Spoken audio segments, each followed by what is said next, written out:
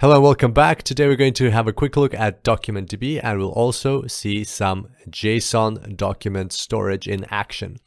So DocumentDB is Amazon's version of MongoDB, which is a popular document-oriented database. And even the official title on the Amazon page of DocumentDB includes in brackets with MongoDB compatibility. So this is a fully managed document database service that is compatible with MongoDB and supports most of its features. And here's an example of a storage of a file that we'd be storing in DocumentDB. So it stores these kinds of documents. They're JSON documents. And the way it works is that here, for example, let's bring the mouse over. Here we've got a student. In this document, we've got a record of students, which is an array. So these square brackets define an array. And inside, we've got two elements, element 1 and element 2. It's just an example. Of course, there would be more. Normally, there'd be more elements. Here, we've got Sarah Chang with an ID, her age, the course she's taking, and that her tuition has been paid.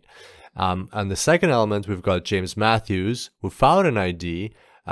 Here we've got a list of courses that James is taking and their application that it's pending and their high school GPA. So as you can see, even though some elements or some parts of these two records are similar, like name and last name, and there are parts that are different, like course. There's only one course, but here's a whole array of courses. Here we've got fields ID and age and tuition. Here we don't have those fields, but we have application pending and high school GPA. And clearly it's because James Matthews is still not enrolled in the course. Their application is still pending, whereas Sarah has already been enrolled. So as you can see, document storage in JSON format is different to our standard relational database type of storage, and it has more flexibility, and it's therefore more usable it's used in different scenarios and can provide certain benefits in different scenarios.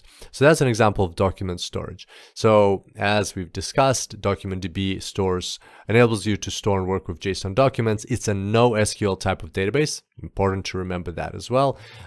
It automatically replicates data across multiple AZs, so it's highly available. It has 6 copies in 3 different AZs. It's fast and it scales horizontally. The database maximum size is 64 terabytes.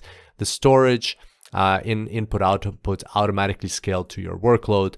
You only pay for the resources that you use. And note that DocumentDB is not a serverless service. You do need to provision instances for it.